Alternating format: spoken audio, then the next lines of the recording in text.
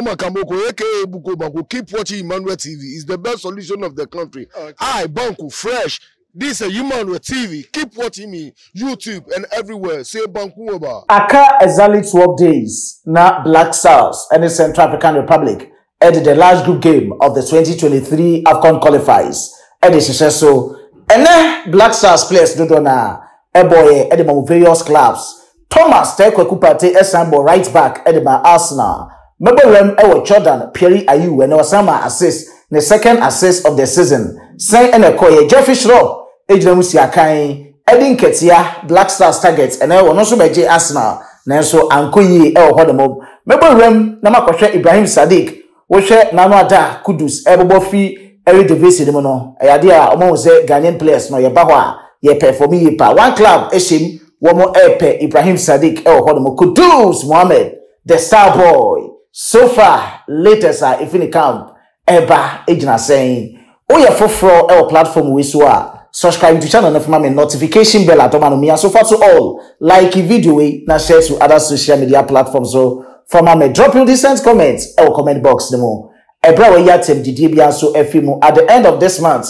Oh yeah, top commenter, ube Black Stars Jesus demo bako. Me wasem inti odo comment to musu am we presentation ya. Member of special shout outs. Description box no WhatsApp link in them. Kwegro Asante Solomon. Anyway, your all nomenclature of engineers, philosophy in sports. Ladies and gentlemen, a journey of 1,000 miles begins the very first step. Bro, Benshasiye, paper.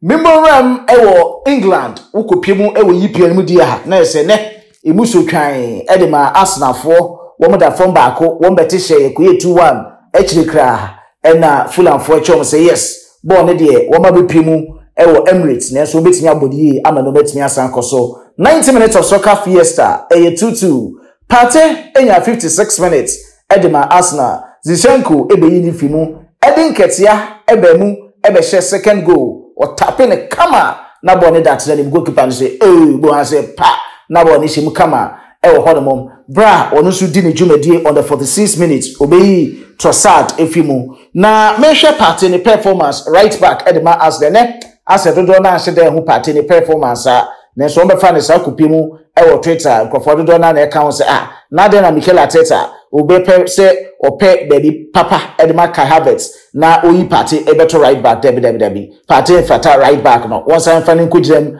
as a defensive midfielder and fema Arsenal na Partey eboye no onya 7.0 as a right back. Minutes played, somebody can 56.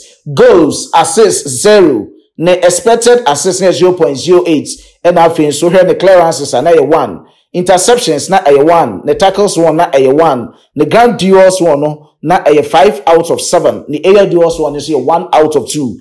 And then we share Partey the touches are winya ya na 76. 76 touches and a Partey nya na 57 out of 62. And no accurate passes no sujina 92% in Partey on the in terms of accurate passes na the one passes no paper na baby outside in on the long balls so in terms of accuracy na 3 out of 6 in Partey the performance no na Black Stars targets Nketiah on the 46 minutes obey Leandro Trossard efimo no so be gidemo no 45 minutes onya goal back home. Ne expected goals na 0.43 assists wa maybe ne expected assists na 0.10 ne shots on target na 1 ne shots off target na 2 and ne shots blocked na also 1 as a striker ne touches will be nya second half no na 19 to timinya 19 touches na ba ku timi ko shape ma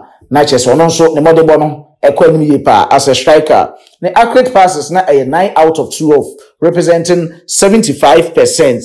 The ground duels one na 1 out of 2, and the aerial duels one so 2 out of 2. And Edward Nketiah after so sign a second goal of the season at the Arsenal the Gunners hodemom. Na match back also Brentford and a Crystal Palace. Jordan Ayew wakoye na ade ni bio on the 76 minutes. Joachim Anderson and Upiambo Bakuma na pa na papa ne dey atwas them. Jordan Ayew this season about 3 games at the Crystal Palace. Wama 2 assists. last season we just see now this season or twaso kama ama no metimi asan so onfam be Central African Republic for nyadoa na yembo nsem mfama no na Jordan Pieri Ayew o bo 90 minutes ni na enya rating of 7.3 ni minutes played send American can no assist na 1 ni touches na 61 ni accurate passes 28 out of 31 90% ni key passes na 3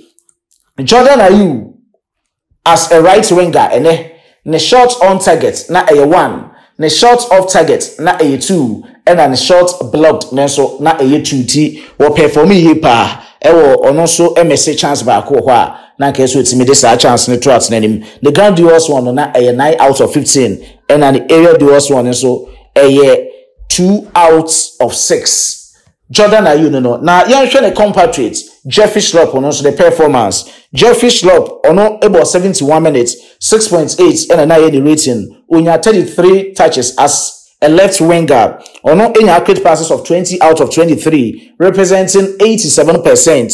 And I think so. The shots on target na a 0 as a left winger. No, the shots blocked a 0 and the shots off target. Then so a 1. Jeffrey SCHLUPP. Yehese Black Stars. Don't come biano. Ono so betimi abejepene asanto aso asiakan e dia mayen na Jordan Emma assist na Partey so bo right back no ukopemu e wo championship ni mu so dia Southampton any QPR for boy KAMALDEEN SULEMANA se ne ya medical break latest e de ma wo se Ghana yenya injury boost se ne wo itimi recover no enya de na otimi make match squad no Edman Southampton for Hodemom Samuel Ameyaw ono etimi bai obo kakra be on the 56 minutes in the film ono so ya wono England then so Ghana for moja e wo de bom Raksechi e wo Crystal Palace and ono so sna bench so make match day squad no then so wentimi ambema besi akan amfama Crystal Palace na ansa na meko Kudus Mohammed nsem ne transfer mo no transfer de medi ram de di kan no Ibrahim SADIQ medical di papa on komo bebre e na dia be of the case so sina kan e de ma BK Haken e wo Swedish league ni mum na papa ni dwumadi a wadi this season in all competitions was 18 goals in 22 games ama 2 assists na no ada UEFA league playoff na ekoso no wotimi ebo 2 goals sa time no e na Kudus Mohammed wono so eche Ludogorets for no etwamo hat-trick e wo ni dwumadi a wodi no Ibrahim SADIQ and so ebo praise e wo dem na wo hwe papa yi ni dwumadi a wodi na AZ Akma wo makam ho hyehye e wo Eredivisie ni mum wo mo se omu hia papa no a wo mene na di nkoma a na agent wo mene na akasawi a akadue be a fee of 3.5 million pounds and omo hwe e de abefa Ibrahim SADIQ as a left winger, right winger and a center forward na say on the position of ball ni ade ni na no e kama pa e kama se na kama ade left ni ade no ono wo je ball ni ade a ono shoot me down no omu nyina ofi FC Nordjylland